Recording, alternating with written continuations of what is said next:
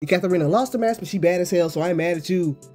We see ads on my videos, I get no cash from YouTube, for sure. Oh, Ekaterina's three-peat was denied by liudmila Samsonova. This chick is a scrub. She's like the Carolina Pliskova of Russian women's tennis. liudmila Samsonova. Every time I watch one of her matches, she's getting her ass handed to her by Petra Martic. Then Ekaterina failed to defend her three-peat against her. And those rain delays. I swear, those rain delays was making Ekaterina work hard to defend this tournament. All those rain delay interruptions was getting me so tight. You damn right I could be tight. You damn right I could be tight all you want. It was annoying, and this tournament was difficult to watch. Anyways, liudmila whooped Ekaterina's ass, but she went on and won the tournament. So a Russian player still won the tournament. And this tournament has been held down by Russians for 3 years. These Russians have this 250 grass tournament on lock. The Russians pulled up and invaded and took over this tournament like they did Ukraine. Hey! Stand with Ukraine! And speaking of Ukraine, what are those Ukrainian women winning? How many trophies and majors have they won since the start of the war? Then those Ukrainian players are worrying themselves trying to sabotage Russian and Belarusian players because they're winning all the prize money, winning ranking points, and winning tournaments. Hell, the Russians are even out here beating WTA's #1 pole dancing Pole, Iga Swiatek, and dominating tournaments for 3 years. Meanwhile, those trash Ukrainian players would never have the talent to dominate any tournament. But you know, sporadically winning like a little 250 title against no-name players,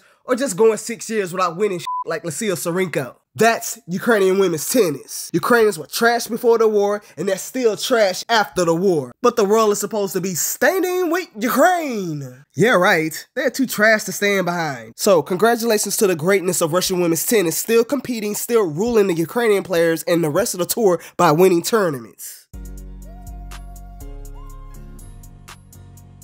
You never had a chick that does commentary like me in your life? You never had a chick that does commentary like me in your life?